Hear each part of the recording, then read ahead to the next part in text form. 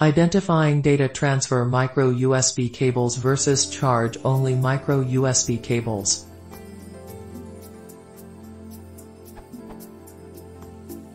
Is there any way for me to be able to recognize if a micro USB cable is good for data transfer as opposed to just charging? I have quite a few micro USB cables, but not all of them allow me connect my Android device to my computer. I've tried both on Linux and Windows. Most of them, the majority, charge the device but don't recognize it when connected. Would appreciate any insight on this so as to avoid buying the wrong cable in the future. Thanks.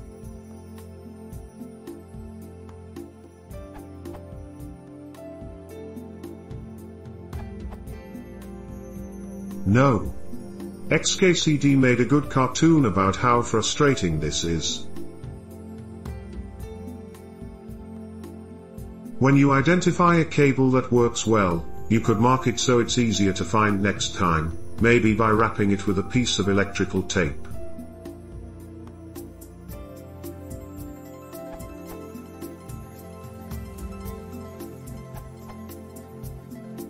I tested many cables. The majority had USB Trident, but over half would not do data.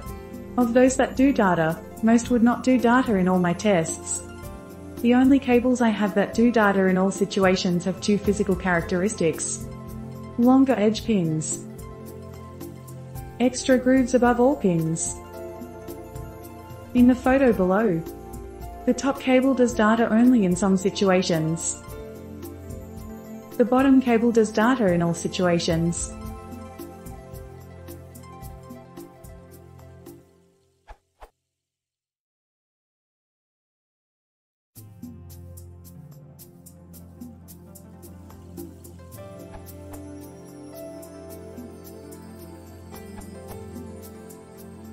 While an old thread, people will come here through a search, as I did. The problem is to identify whether a cable marked as a micro USB cable, Triton logo, is for charging only or for data. Data cables also support charging, but may be slower due to thinner connectors. The way I do this, I set up a phone with a micro USB socket as mass storage, and connect it to a computer with a cable known to be a data cable. A file manager should show the phone as a storage device. I then test other cables in this known setup. If and only if the phone shows as a storage device, the cable is a data cable. I also wiggle the cable to test for intermittent faults. To see whether a cable is USB auth, I use a similar technique. Use it to plug a USB keyboard into a phone that supports use and see if it is recognized.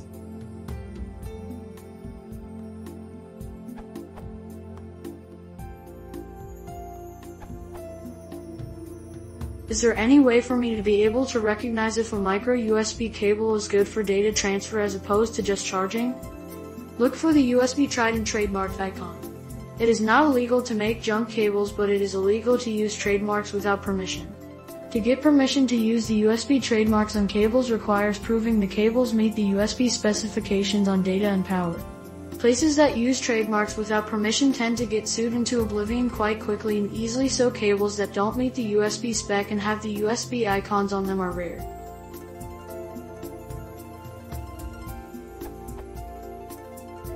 I have quite a few micro USB cables, but not all of them allow me to connect my Android device to my computer. I've tried both on Linux and Windows.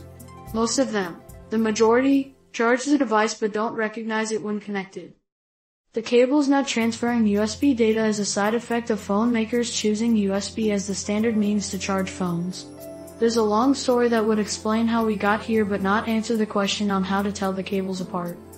What it comes down to is that cables tested to meet the USB spec on power and data will have the USB icons on it. Not having the USB icon does not mean it won't work as a USB data cable, only that it has not been tested to comply with the USB spec.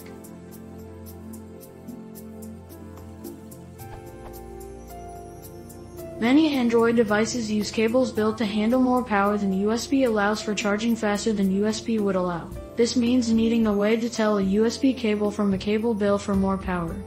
They do this by using the data pins on the USB connectors in the cable to identify the cable to the charger and phone. Not having the USB icon on a cable can mean it's a cheap piece of junk or a heavy-duty fast-charging phone charger cable. How can someone tell the jump from high-quality fast-charging cables? As far as I know, there is no quick and easy way.